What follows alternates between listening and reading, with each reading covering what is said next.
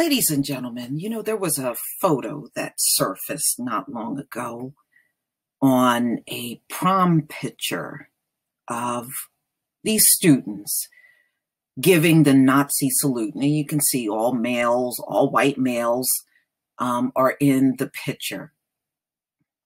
And ladies and gentlemen, a lot of people came down on them for this photo. And I have a video that I'm going to have you watch that came out on CNN. And then I'm going to show you another video that follows this one.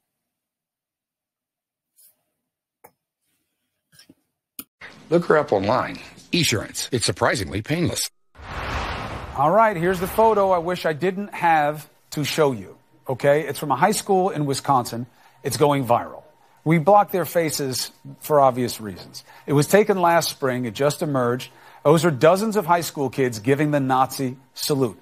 One boy even appears to flash a white power hand sign that looks kind of like an OK sign. He's dead in the middle of your screen in the first row on the bottom.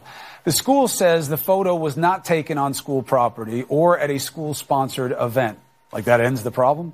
There is an investigation into the circumstances that's going on right now. This morning, the Auschwitz Memorial Organization responded to the photo with a message on Twitter. They wrote this, and it's really something to listen to. This is why every single day we work hard to educate. We need to explain what is the danger of hateful ideology rising. Auschwitz, with its gas chambers, was at the very end of the long process of normalizing and accommodating hatred. Let's bring in D. Lemon on this. Don, one student in the picture who wished to remain anonymous, said the photographer, instructed the boys to raise their hands. That's their excuse. Mm-hmm. Well, I don't know. When I was, how old were they, 17, right? I wouldn't have done it when I was 17. I don't know why. Why do we have to block it out? Because a lot of them are minors. They put it on social media. I know. They put it on social media for everyone to see. So why do that? Because sometimes you protect people even from themselves. I don't know why you do that. Because if they're old enough and bold enough to do a Nazi salute symbol and to say the things that I've heard, if you look at the comments under that and also other young people, some of them anonymous, some of them not, making the claims of what happens at that school, allegedly, right, and how some of the school officials overlook bigotry and talk of hatred and on and on. Well, there was also a suggestion that during the election, that same community was getting propaganda from white nationalists as well. So they may have a problem there. Because look, to your original point, it's not the kind of thing that just pops into your head to do in a prom picture. You know, if you're going to do a spoofy prom picture, even if you don't want to be serious, even if you don't mean it, that's still not the first thing to pop into your head. Mm. No, it's not the first thing to pop in your head. And if someone tells you to do that, you go, wait, what? Listen, I've gone back and forth about this all day, meaning thinking about it. I know how I feel about what they did. I'm just waiting for the excuse for people to start saying, oh, why ruin all these kids' lives and whatever. Well, they did it to themselves. By the time you are that age, you should know better when it comes to these matters. And they have to learn it from the things that I hear that they're saying, again, allegedly, if they're indeed true, and there are enough students who are saying that it is, they've got a real problem there.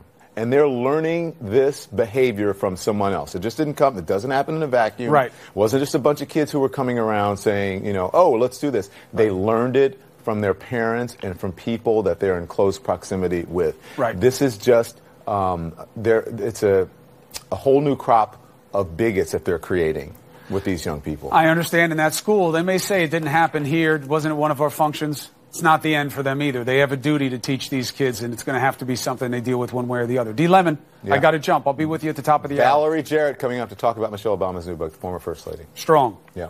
See you. All right. So,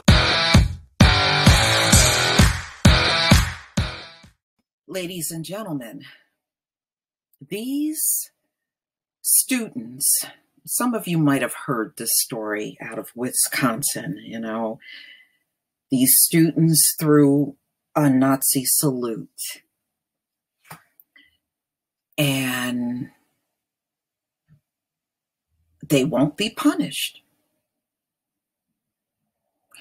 Now, why won't they be punished? Why?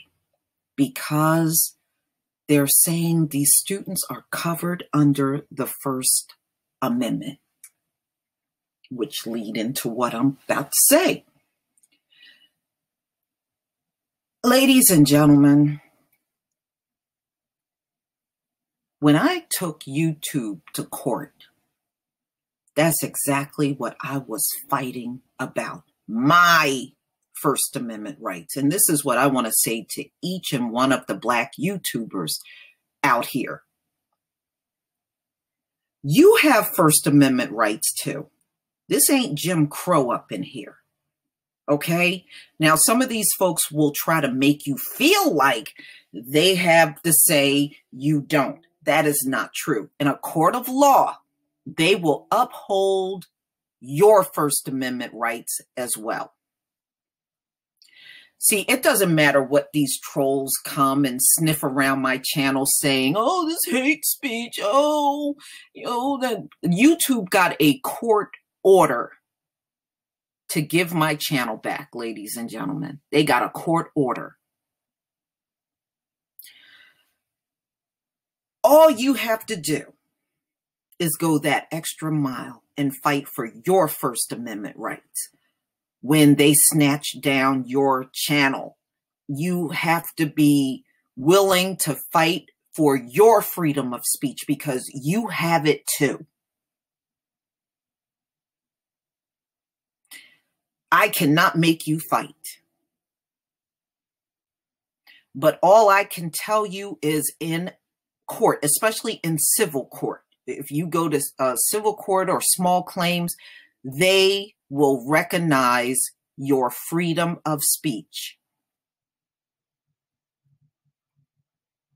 And yes, that applies to Black people too. They will recognize your freedom of speech. These folks can't take that away from you.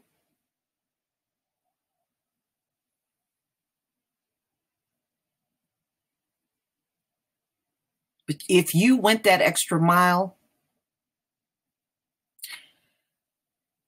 the trolling would be counterproductive. The only reason why they're prevailing on some of you Black YouTubers is because you will not fight back. See, when you walk in that court of law and take YouTube to court, they will recognize your freedom of speech all of a sudden. And you'll get your channel back. See, when these trolls come around, they are banking on the fact that you won't do nothing about it. And that must change.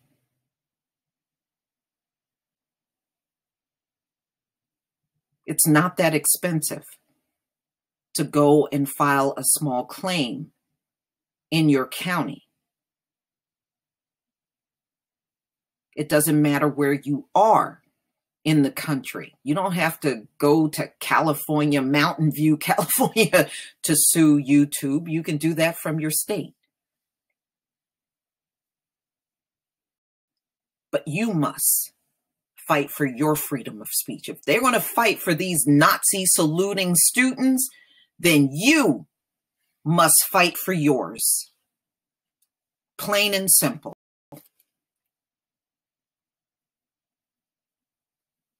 They know this shit ain't appropriate and they know it's not right.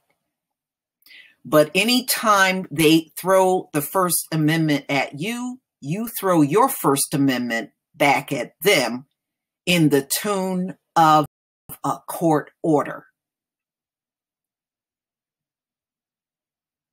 Plain and simple.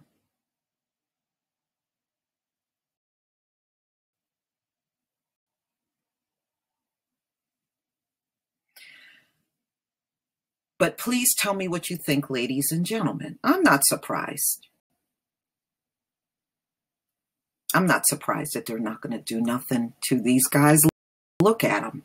They're not going to do nothing for the obvious reasons.